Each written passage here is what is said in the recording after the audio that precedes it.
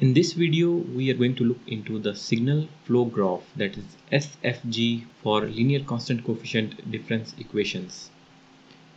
So in comparison with the block diagram representation, the signal flow graph has some advantages. The first one is that SFG is more compact as compared to the block diagram representation. And more importantly, the SFG is well established.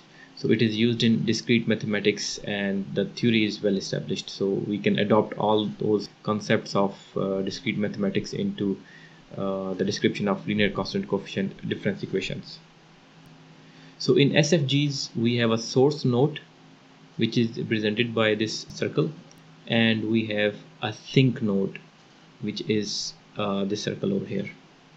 So the source node is the node where you can input the signal, and in between the source node and the sink node we have intermediate nodes, which we can refer to as W1 of n and W2 of n. So presently in this example we have 4 nodes. So these nodes are interconnected by means of these branches, and each of these branches have a multiplier, which in our case is A, B, C, D and E. So these multipliers are representing the constant coefficients in the LCCDE expressions.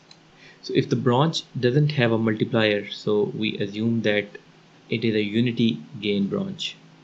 Furthermore, if we want to delay x of n, so we include z inverse over here. So over here we would have x of n minus 1. Now let us understand this further by means of some examples.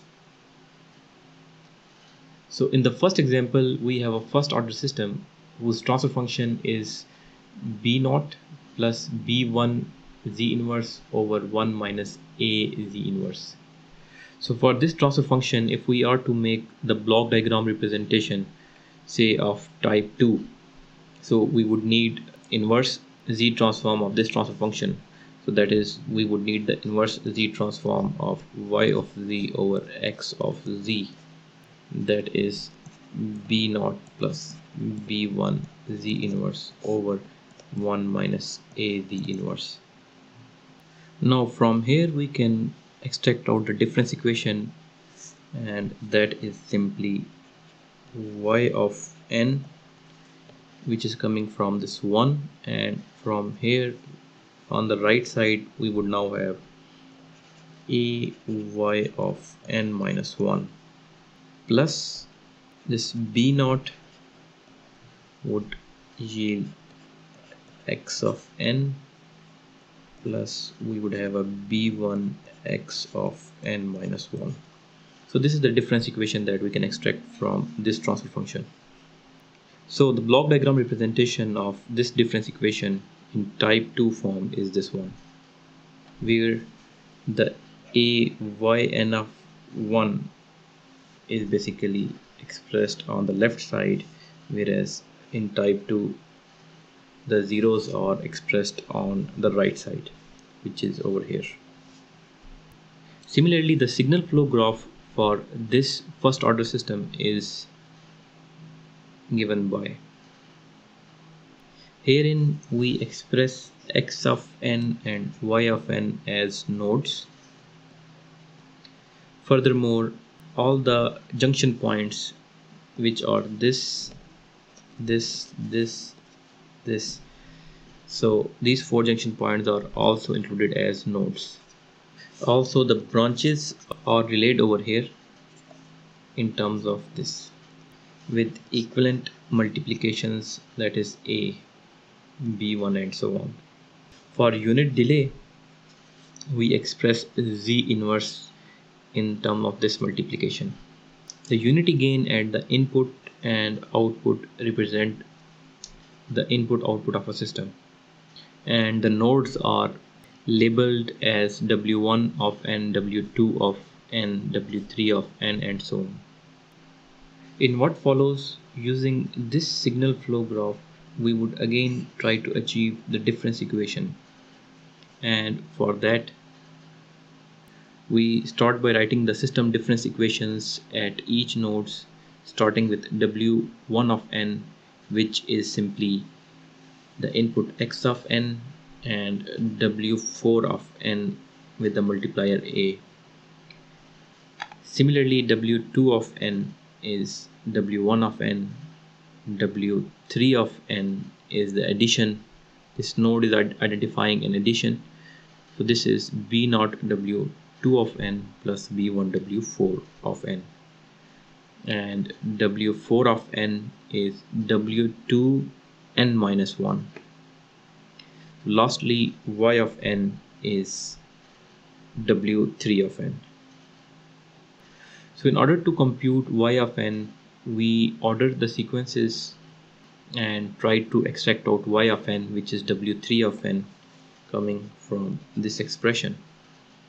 But w3 of n is represented over here, so we plug in that value. And note that we have made a substitution of w4 of n as w2 of n minus 1 over here. Also, this w2 of n is expressed as w1 of n, which in fact is this one, and hence we plug it over here. And for w4 of n, again we take this node variable equation, and this yields a w2 n minus 1 plus x of n. So next we move to z domain, and for that w2 of z is simply, this is constant coefficient, and the difference yields z inverse w2 of z plus x of z. So we can take w2 of z common, and this would help us in achieving the next equality, that is 1 over 1 minus a z inverse x of z. Similarly, for y of n, from here we take the z transform, and that is represented over here, which is b0 w2 of z plus b1 z inverse w2 of z. Again we take w2 of z common and plug in the value of this w2 of z to achieve the expression for y of z, which is b0 plus b1 z inverse over 1 minus a z inverse x of z. And hence by taking the inverse z transform, we achieve the difference equation, that is a y n minus 1 plus b0 x of n plus b1 x of n minus 1. Now let us move towards example 2, which is a non-standard form of signal flow graph. So this is represented over here. So again we have the input node and the sink node, and for this we are asked to develop the system function, that is h of z, and also its inverse, that is h of n. So as a first step, we write the difference equations of each node, and for that we have w1 of n, which is simply minus x of n plus w4 of n, and similarly we have w2 of n, which is alpha w1 of n, and so on until y of n, which is the summation of w2 of n with w4 of n. So next we take the z transform of all of these expressions, which is given over here.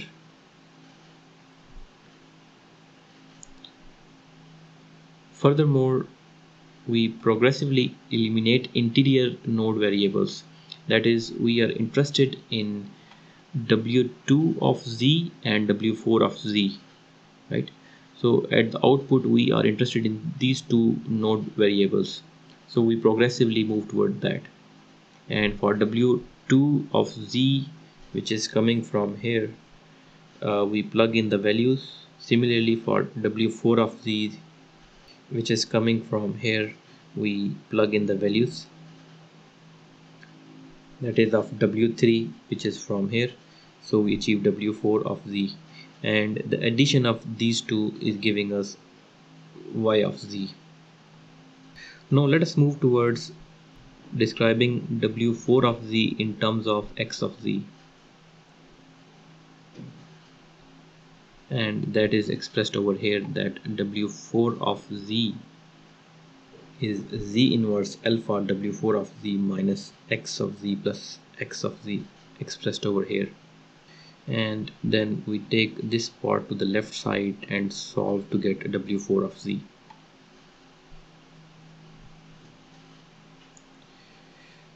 Similarly, we solve W2 of Z coming from here, and that is put in over here, and this y of n is just the addition of these two, which is expressed over here. So by the simplification of these two, we get Z inverse minus A over 1 minus A Z inverse. Note that this is the system function, that is, we have x of z times h of z, and this system function is h of z is Z inverse minus A over 1 minus A Z inverse. And from here we can take the inverse Z transform by, say, using partial fraction expansion.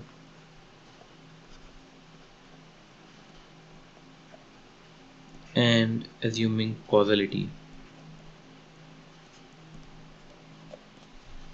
So hence we have achieved h of z and its inverse h of n, the impulse response over here. To wrap up, let us again look at this expression, that is the output expression y of z, and see if we can make it more compact. And for that, we can take the inverse z transform of y of z, which is y of n, and from here we will have minus alpha y of n minus 1 minus alpha coming from here x of n plus x of n minus 1. In fact, since this minus would go over there and then it would return, so this would become a plus. This is plus alpha y of n minus 1. And for this, the SFG is simply this, which is now in much compact form as compared to the above SFG. And here in this alpha y of n minus 1, the delay is here and this alpha is over here. This minus alpha is appearing over here, whereas the delay is coming from this branch. So this is in fact the direct form equivalent SFG.